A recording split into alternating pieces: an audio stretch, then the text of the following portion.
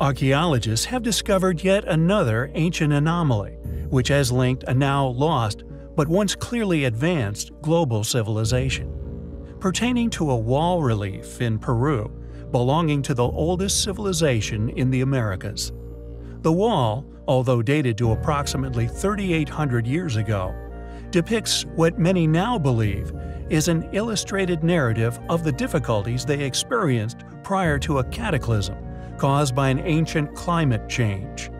1 meter high and 2.8 meters long, the wall relief was discovered in the seaside archaeological site of Vichama, 110 kilometers north of Peru's capital, Lima. The Vichama site is part of the recently discovered, yet now lost, Corral civilization, also known as Norte Chico.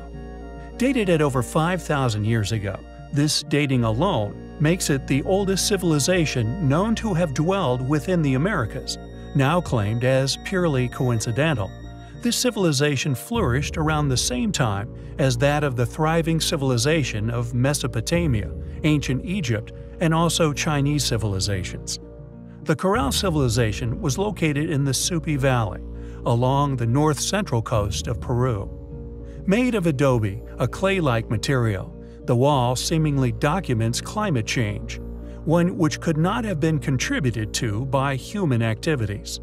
Archaeologist Ruth Shandy, who oversaw the excavations at the site, hypothesized that the serpents within represented a water deity that irrigated the earth and made seeds grow.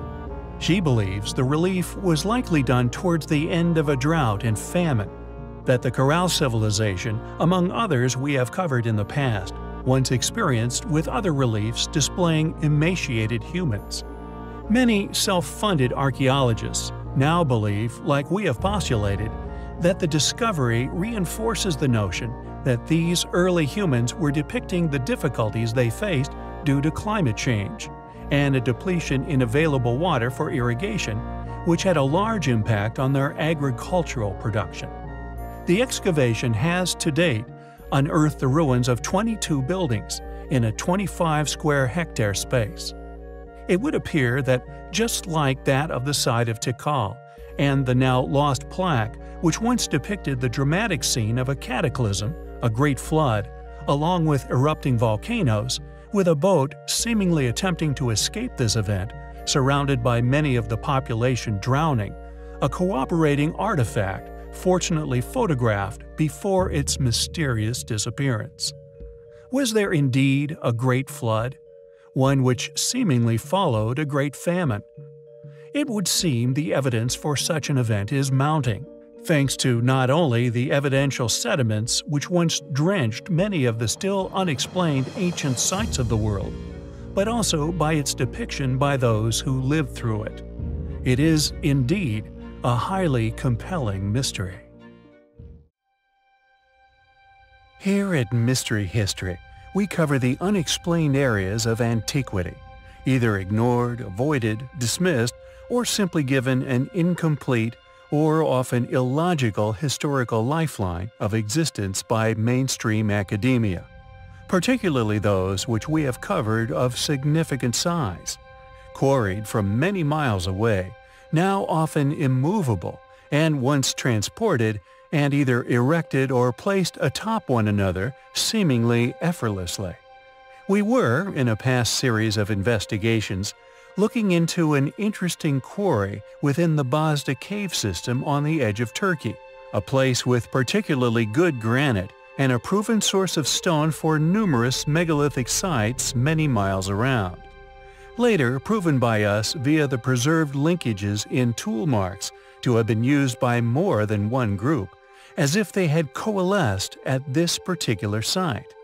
Yet, as mentioned, we have long argued that not just one advanced civilization, capable of moving and cutting these incredibly monumental megalithic stones, have been and gone, and we feel we have and continue to provide sufficient proof of these claims. The Colossi of Memnon, said to have once sang at sunrise, are both made of stones thousands of tons in weight, yet are eroding to dust along with countless others, yet clearly once precisely cut, just like all the other stone ruins we cover worldwide. Yet, sites like Petra and the polygonal casing stones found in some most curious of places, such as the pyramids of Egypt, preserving stones in a similar condition to the colossi. Certain stone monuments of gigantic size, found and stored in near-perfect condition, are found in these same areas, as if somehow spared catastrophe. Does this prove a sudden great flood? They regardless, we claim, prove several cycles of activity at stone-cutting creation. Were some monuments submerged and therefore preserved under the sediments, like those secretly removed from the pyramids and Sphinx during initial investigations? Were they attacked by a geological event? The perfect preservation of some of these statues must eliminate sand wear as a possibility. The pursuit to the answers to these questions become closer, and we feel highly compelling. The Dighton Rock, a 40-ton boulder in Massachusetts, USA, is a mysterious relic indeed. Not only does it not fit in with the surrounding environment, but the incredibly ancient inscriptions found upon it could unlock highly controversial truths regarding the reach of ancient civilization that would fly in the face of current academic theory. What is interesting regarding this enormous rock is that it was not only placed where it now lay by natural geologic activities many millennia ago, dropped where it lay on the shores of the Taunton River by the melting of an ancient glacier during the end of the last ice age, measuring 5 feet high, 9.5 feet wide, and 11 feet long, made of gray-brown crystalline sandstone. But no one has been able to say with certainty who first wrote upon the rock, what they wanted to communicate, or why they created these mysterious markings, with it now known to have been the inspiration for over 1,000 books and articles and the basis for over 35 hypotheses. The mystery and indeed debate regarding the writings on the Dighton Rock continue to this day, and a possible motivation for the mystery to remain unsolved is to protect the currently attested academic theories regarding the past of man. Thus, they could quite possibly be markings left by a past, now lost civilization, or one that has long been claimed to have been unable to have had such far-reaching settlements. The antiquity of the writings is undoubtable, as many scientific investigations have proved that they are indeed very old. Yet what is hotly debated is the origins, and indeed the civilization responsible for creating them. Although, predictably, since 1680, when Reverend John Danforth visited the rock, a mainstream academically approved theory regarding the stone has been put forward and popularized by said institutions. However, the fact that the glyphs, or possible language etched upon the rock, has never been deciphered remains. After seeing it, he decided that the carvings on it were made by Native Americans, specifically the Wampanoag Indians, after being told the tale of a ship arriving, and a battle between the locals and mysterious newcomers were told to him from long ago in the distant past.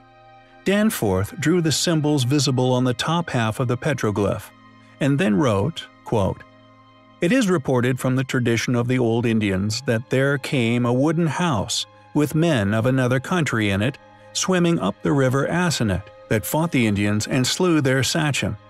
Such interpret the figures to be hieroglyphical, the first figure representing a ship without mast and mere wrack cast upon the shoals, the second representing a head of land, possibly a cape with a peninsula." End quote. Danforth's drawings were requested by the Royal Society of London in 1732, and are now preserved in the British Museum. This, not only proof of their acceptance by mainstream academia, possibly due to its lack of any controversial claims, just a simple mention of newcomers, and no further mention of their possible identity. Yet the fact that these inscriptions remain undecipherable makes the possibility of the newcomers being from a locality nearby illogical, and suggests that they were, instead, created by a group who came from a now lost or possibly concealed advanced civilization. Another hypothesis put forward by Ezra Stiles in 1767, while he was the president of Yale College, claimed that the famous seafarers, the Phoenicians, had made their way all the way to North America on at least one voyage. Stiles believed that the writings were left by them to simply show that they were once there. Stiles' idea was a popular one in Europe for some time, and were embraced by Antoine Courtegebalin, a French scholar, as a possible answer to the identity of their creators. He said that the carvings on the rock should be split into 3 sections: the past, present, and future. Some of the images he identified were an oracle and butterfly, representing the future, a horse and a beaver meeting, symbolical representations of the two contents interacting in the present, and the divine figures or symbols of Minerva, Telesphore, and Priapus, representative of the past. Yet the mystery of who created the carvings remains to this day. Additionally, the original location of the carvings also remains a mystery. The fact that the boulder has landed where it now lay, due to geological activities, means it could have originated in a location far away from where it now lay. Was it made by a now lost civilization? Or possibly one that academia continues to claim was not able to travel such vast distances? The mystery surrounding the Dighton Rock continues, and it is undoubtedly one that is highly compelling.